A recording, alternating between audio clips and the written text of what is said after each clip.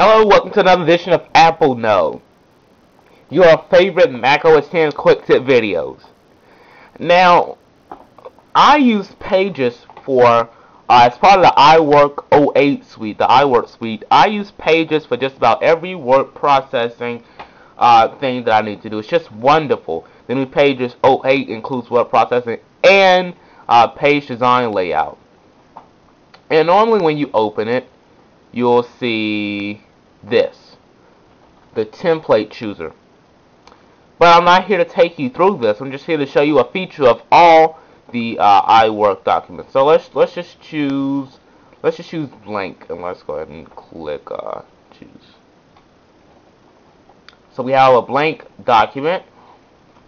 Let's go on the web and let's see. Let's say you see this text right here. The last video we did, changing the Leopard Doctor 2D. Let's go ahead and copy all of this, including all of this stuff right here.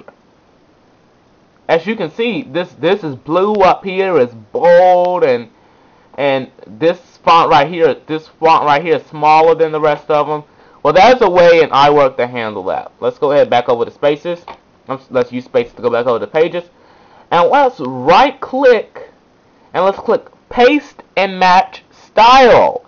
This will take all those different styles and mend them together. So let's click Paste and Match Style, and ta-da! You see that small print that was right there is now matched up with this one. So Paste and Match Style. We hope you enjoyed this edition of Apple Know. Email us if you have a macOS 10 Apple related quick tip, appleknow@gmail.com. appleknow@gmail.com.